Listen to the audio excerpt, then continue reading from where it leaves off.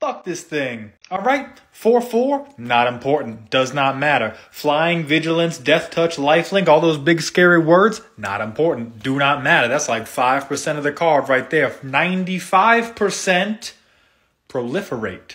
Now, what proliferate means is any counter that's on the board, you go here, have an extra one. And this seems cool because there are many, many kinds of counters in Magic the Gathering. There are counters that help your creatures. There are counters that let you spit a little bit on other people's creatures. There's counters you can put on players. There's counters where you can do time shenanigans. There's so much room for creativity and strategy and original thought. And yet you motherfuckers always use infect.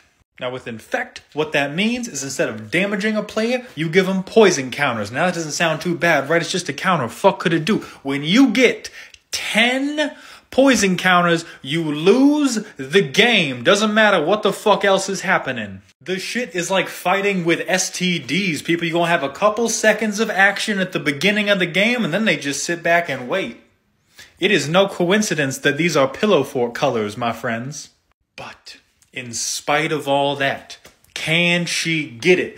And to be honest, I don't think I should have to answer because I would absolutely fuck this thing.